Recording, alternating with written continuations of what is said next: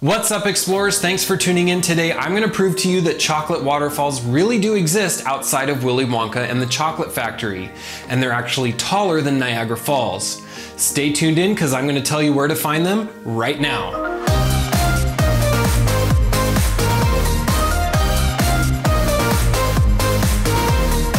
I recently spent a couple days in Arizona and stumbled upon a beautiful waterfall that is actually 18 feet taller than Niagara Falls at 185 feet. It's called Grand Falls and it's located on the Little Colorado River, roughly 70 miles east of both the east entrance to the Grand Canyon and the city of Flagstaff, Arizona. Getting there is pretty simple by way of Interstate 40 East and Leupp Rd toward the small city of Leupp, Arizona.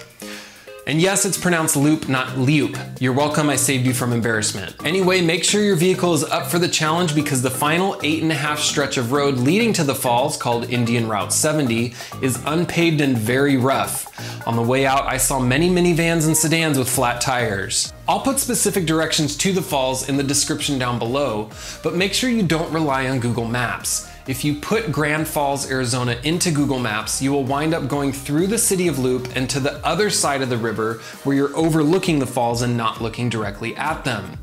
And unless you're experienced in the Oregon Trail and fording rivers, you won't be able to make it across the river to the other side.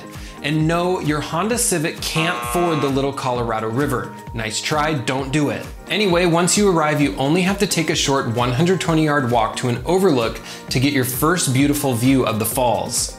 If you're feeling extra adventurous, you can take a further 700-yard hike down a steep trail that leads you to the base of the falls.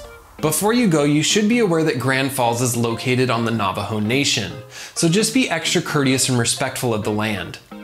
According to the Leupp chapter of the Navajo Nation, a visitor permit is not required to visit the falls, and the best time to go is between March and April and monsoon season in the summer. If you go any other time, you may be disappointed to find just a dry canyon. Anyway, thanks for stopping by. Before you go, please leave a comment down below letting me know some of your favorite scenic waterfalls. Thanks for watching, and remember to never stop exploring.